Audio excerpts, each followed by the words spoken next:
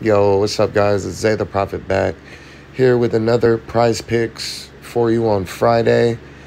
We got a lot of games today in baseball and in WNBA, but I'm going to start with MLB today so you guys can see we've been hitting on this MLB. Yesterday, we hit on Paul Goldschmidt, and we also hit on Joey Wiemer for Milwaukee. So today we're sticking with it, man. We see Paul Goldschmidt at 7-hitter fantasy. I actually got him at 7.5. I put it in last night at midnight, so we actually got the bump.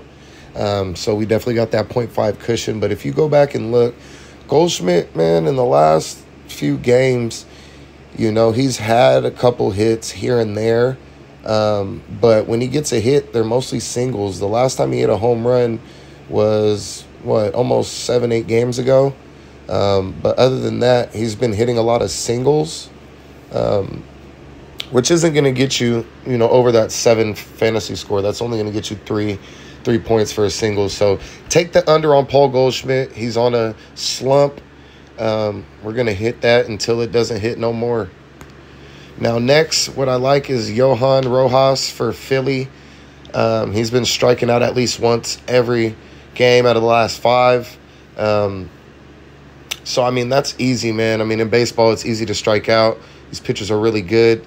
It looks like Rojas is actually seems like he's either a rookie or he just got called up because he doesn't have a lot of games under his belt. He only has about 10 to 12 games under his belt. So with that being said, he hasn't seen a lot of these pitchers, so he doesn't know how to prepare for them. So I feel like he definitely will strike out today.